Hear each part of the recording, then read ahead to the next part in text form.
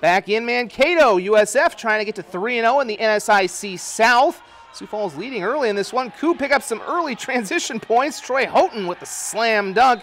Man of the moment, though, today was Chase Grindy, as he'll get the offensive board tapped right to him. Thank you very much, and nice of somebody to step right in front. He had 21 points.